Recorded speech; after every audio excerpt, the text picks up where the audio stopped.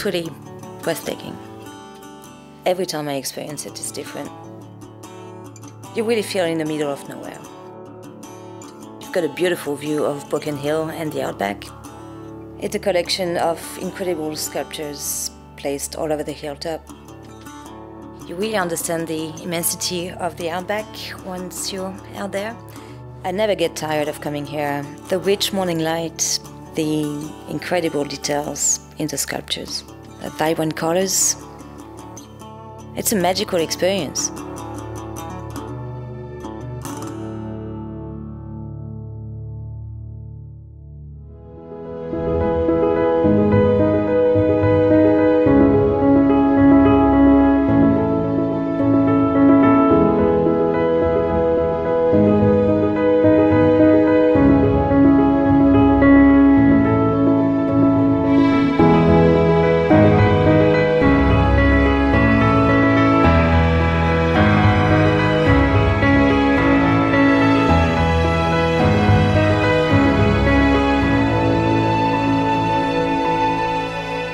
Wigs, dresses, shoes.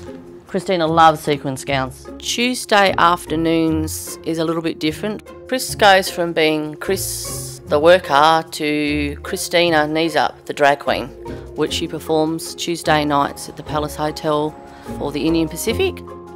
As I sort of paint, Christina starts coming through. The very important step is when you place that wig on your head and then your whole character is there. I mean, Christina is just there. Once the wig's on, she's ready to go.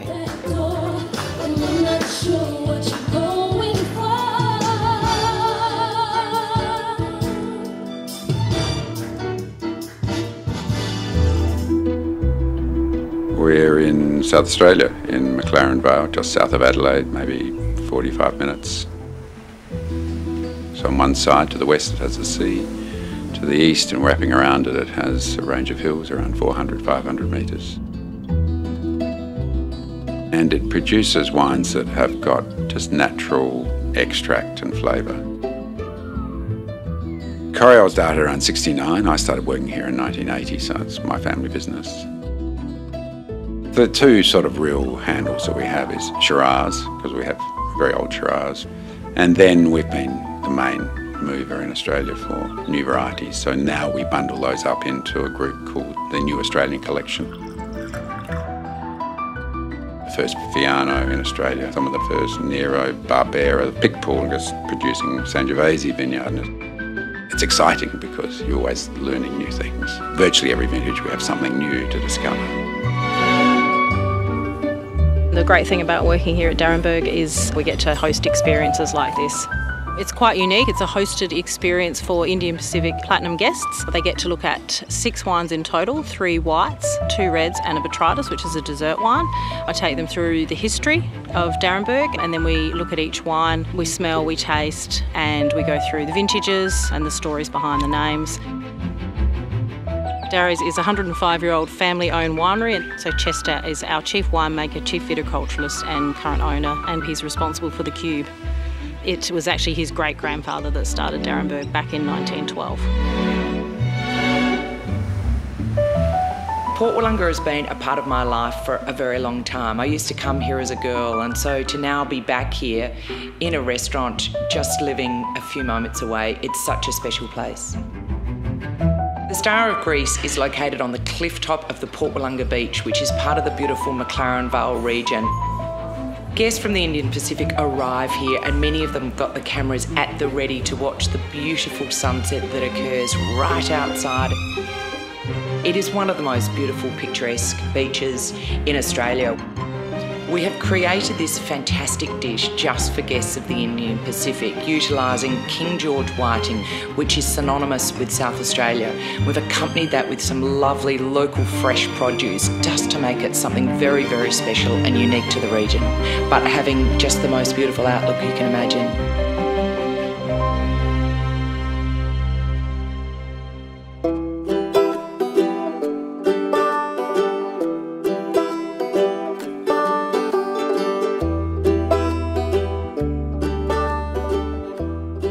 I do arrive to work in a 1973 Volkswagen camper.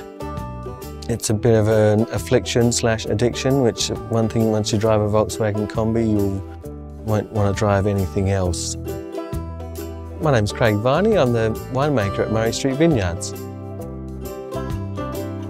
So Murray Street Vineyards was established in 2001. We're a relatively new winery in Barossa history, but the focus is on small batch, handcrafted, intimate wines. Every day is different for me. One day I'm out having a look in the vineyard, or I might be in the barrel store pumping wines in and out. The next day I'm in the lab sampling wines and tasting and testing. So when people like to visit wine regions when travelling, they might visit Bordeaux, they might visit the Napa Valley. Australia's best wine region is the Barossa Valley. The Indian Pacific is a food and wine journey which enables the guests to step off board and taste what the Barossa Valley really has to offer. There's a few things that Indian Pacific people have to do when travelling to the Barossa Valley. Murray Street Vineyards for a tasting in the lovely scenic tasting room. Maggie Beers for some nice food. Seppeltsfield for its history, nostalgia. And Artisans of Barossa for its diverse wine tasting.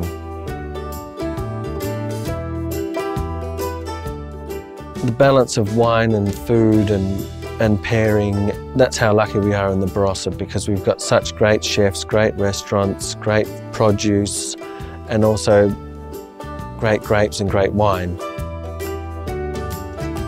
I think it's a great thing that we get to showcase the Barossa to the Indian Pacific guests. It's eye-opening, it's an experience that they'll never forget.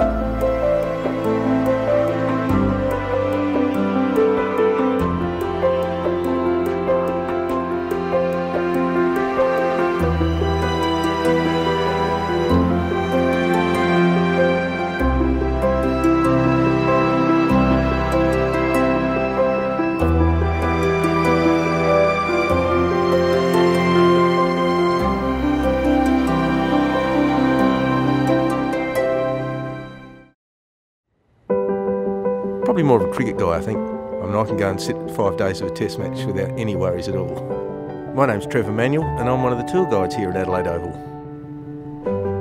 You can come in first thing in the morning, there's no one here and it's all quiet, and then you can come in when there's training on and there's lots of people around, or you come in on match days and there's the noise and the buzz around that. So it has its own character at all different times of the day, week or year. The scoreboard's the thing that people love to get into, love to see. It's still in its traditional format. It's 100 years old and it just suits the character of that end of Adelaide Oval. The character of Adelaide Oval is really about its history, the fact that it's got a lot of iconic events that have happened here. The West Indies winning by 1 run, the Bodyline Series, 1966 Grand Final when Sturt won the first of their 5 consecutive premierships. Coming on a tour of Adelaide Oval, seeing some of the history, some of the museums here, adds a really good package to their visit to Adelaide. I've been collecting minerals and rocks and fossils, since I would have been 8 or 9 or something like that. My mum used to take me and a friend to a quarry in the school holidays with a packed lunch, and Mum would just say, "I'll come and pick you up at 5 o'clock." I digress. My name's Ben and I run the Earth Sciences collections here at the South Australian Museum. Australia is an amazing place, geologically and biologically. We're pivotal in our understanding of the biological and geological evolution of the planet and of the universe. The first thing that our Indian Pacific guests are going to see when they enter the South Australian Museum is actually the largest collection in the world of Aboriginal cultural artefacts. South Australia has produced over 80% of the world's precious opal. But more importantly, a lot of it is actually opalised fossils. Now, these are the opalised replacement of remains of animals that lived in the sea 100 million years ago when the dinosaurs were around. The oldest complex animal life on the planet is found in the rocks of the Flinders Ranges, and here they get to actually be hands-on and touch their oldest ancestors. There's also the South Australian Biodiversity Gallery, where you'll see some of South Australia's iconic animals. Guests will then go down to the Foreign Mammals Gallery, where they'll be met with canapes and some nice drinks. I see the world through a geologist's eyes, and so you'll hear from me about why the Nullarbor Plain is flat and why it exists where it is, and you're going to see some amazing things. You'll get to hold something 4.5 billion years old, samples of gold from mines mined a century ago, and most of all, bones from weird and wonderful animals that roamed the Nullarbor Plains tens of thousands of years ago. It really is the ultimate experience to enrich their journey across the Nullarbor.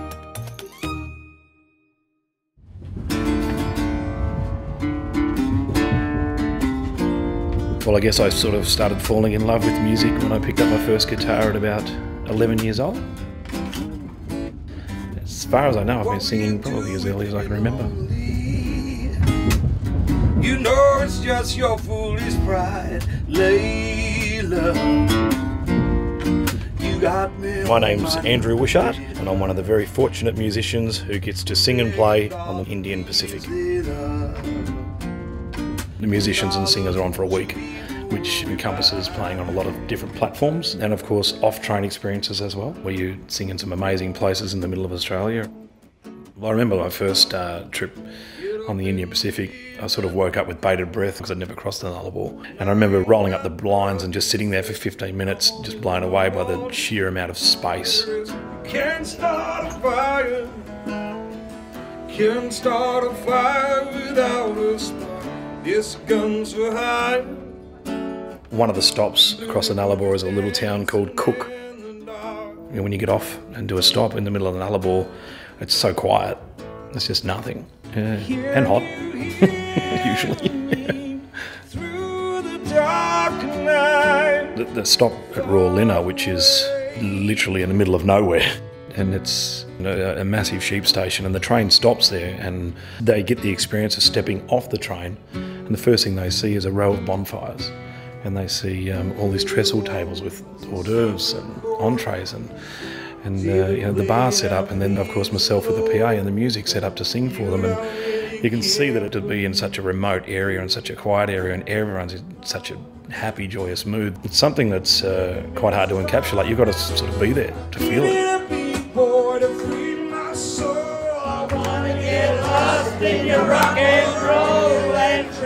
I guess one thing that is blatantly obvious is that music seems to be the glue or the gel which binds everyone together.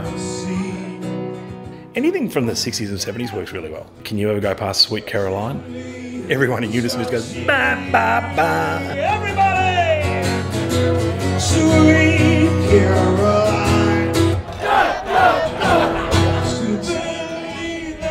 I guess being on the Indian Pacific is all about the experience of a lifetime, and I think having music and live singing on the train just adds to the experience.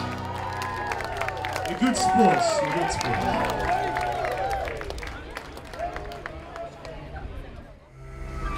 Information operations, are you receiving? Receiving. You can overstand clear on the north end of platform 1 for train movement, north end of platform 1. The train has its own personality, its own feel, and when it passes the Adelaide jail, it's got a different sound, different noise, a different groan. It knows it's coming home. In the middle of Australia, pitch black, night sky, stars out, camels, and you walk around the corner and every guest that goes there is just in awe. perfect. Anything you touch on the train is heavy. The train that just left here is 901 metres and 1,759 tonne. It's not a job. It does get into your blood. Being away from home can be hard, but being on the train, they're your family. Like, I travel with the same people and they're my train family. And just the fact that you got to go off and do these tours, something different, it adds something more to talk about. It's just, I don't know, I love it. Each night when I go to bed, I'll make sure my window's open so I can fall asleep to the stars. It's beautiful. It's nothing that you'll see in the city. Yeah, have they finished the people moving task on platform 2? Yeah, that's affirmative. So I'm up at 5:30 to allow myself a little bit more time, because usually on the Gurn I'm working at one end of the train and I sleep at the other. It's good, you can get to work in 5 minutes, you don't have to worry about peak hour traffic in the car or anything like that. So in a normal restaurant I can't sit down and have a conversation, but here I can sit down and have a chat to one of my guests and hear about their stories. Okay, operations confirmation. They're not just a number, they're not just a customer, they are a guest. They are coming into our home, into our space. They like to share their stories and they like to feel that they're important, which on here they are. Okay, Leroy, I'm clear, he's up on the pin. Let's go.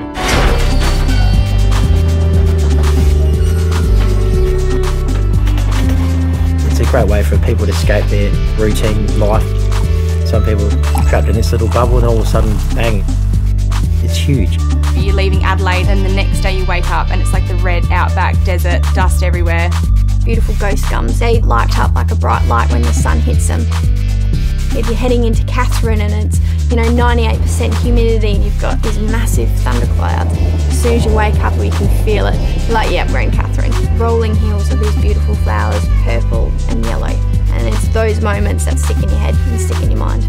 Day in, day out, day in, day out. Back and forth, back and forth. I woke up and there's kangaroos looking, just looking in my window. You can look out on either side of the train and for as far as the eye can see, you've got the horizon. When there's clouds and the sun hits the clouds, it's just beautiful. So you've got blues, you've got purples, you've got these amazing oranges, but it's not just this one little ball, it's the whole sky. It is emotional for them and it is for us as well. We do get to form that friendship. And so when you have to say goodbye, you're like, oh, that was fun. Let's keep going.